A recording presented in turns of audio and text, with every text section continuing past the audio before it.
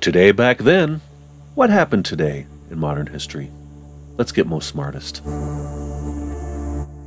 In 1667, blind and impoverished, English poet John Milton sells the copyright for his amazing Paradise Lost for 10 British pounds. How devastating that must have been for him. In 1810, Beethoven finishes composing Feuerlies. It is one of the most recognized melodies in the history of music.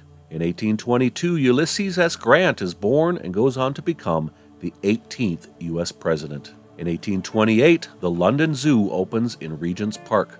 In 1840, the foundation stone for the new Palace of Westminster in London is laid. In 1859, the ship Pomona sinks in the North Atlantic, drowning all 400 people on board. Something wrong with the North Atlantic. In 1861, U.S. President Abraham Lincoln suspends the writ of habeas corpus during the Civil War. Also in 1861, West Virginia secedes from Virginia after Virginia secedes from the Union.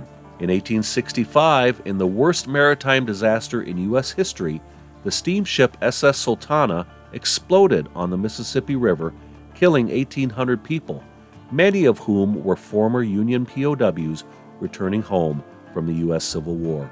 Also in 1865, Cornell University in Ithaca, New York is chartered. In 1881, organized massacres of Russian Jews begin in Elizabethgrad. In 1897, Grant's tomb is dedicated, but who is buried there? In 1903, Long Island's Jamaica Racetrack opens. In 1908, the fourth modern Summer Olympic Games open in London. In 1926, in the Giants' 98 win over the Phillies, a 17-year-old Mel Ott makes his first baseball appearance. In 1933, Adolf Hitler authorizes the creation of the Ministry of Aviation. In 1940, Heinrich Himmler orders the creation of the Auschwitz concentration camp. In 1941, German troops occupy Athens, Greece. In 1942, Belgian Jews are forced to wear stars. Also in 1942, a tornado destroys Pryor, Oklahoma, killing 100 people and injuring 300 more. In 1943, Polish resistance fighter Witold Pilecki escapes from Auschwitz after having voluntarily been imprisoned there to gain information about the Holocaust.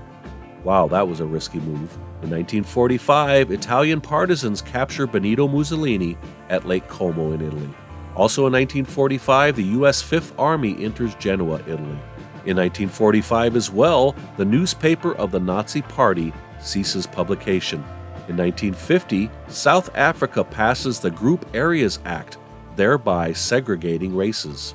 In 1953, wrestler Freddie Blassie coins the term pencil neck geek.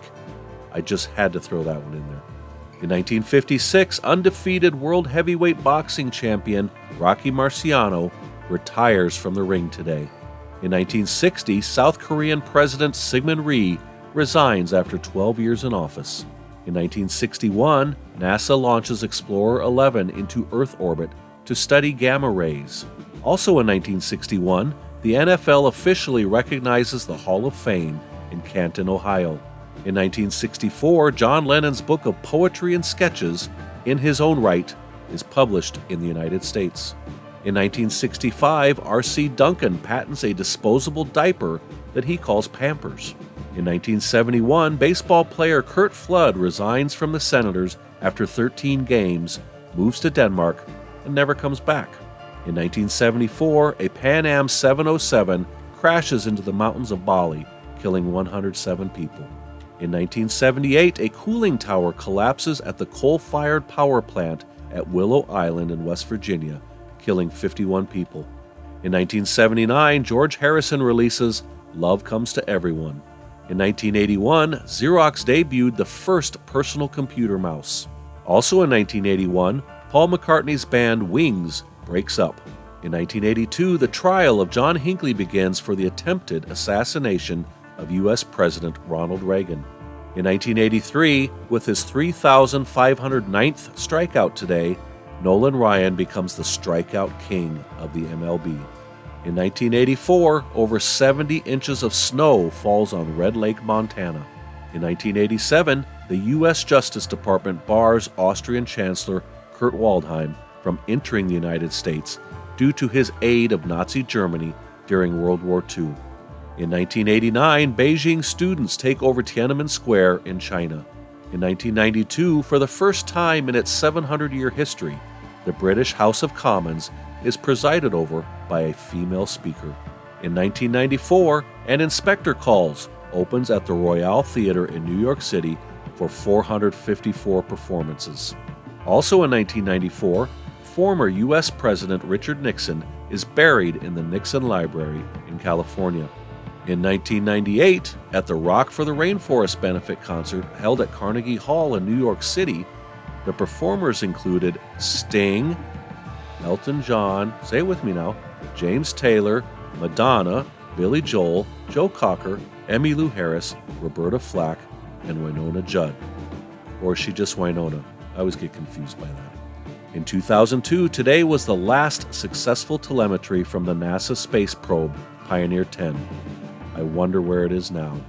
In 2005, by taking its maiden flight today, the Airbus A380 becomes the world's largest commercial jet.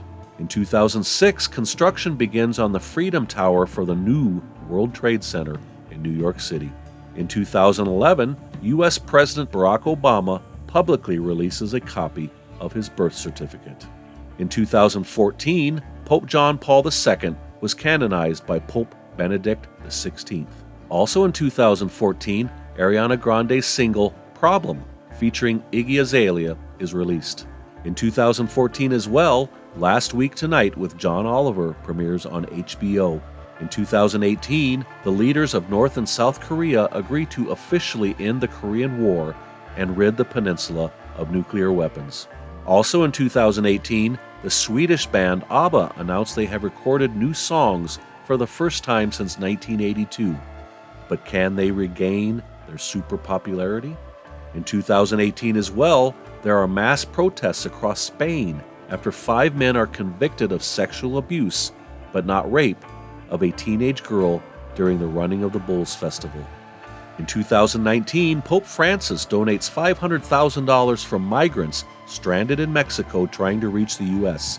I wonder where the money came from. In 2020, global confirmed cases of COVID-19 passed 3 million, with the death toll at 205,000 people.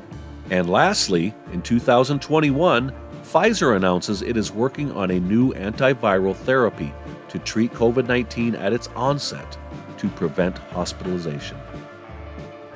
Hey, thanks for watching and/or listening to today's episode. I hope you give me a thumbs up and that you subscribe to my channel. I truly would appreciate it. I'll see you tomorrow.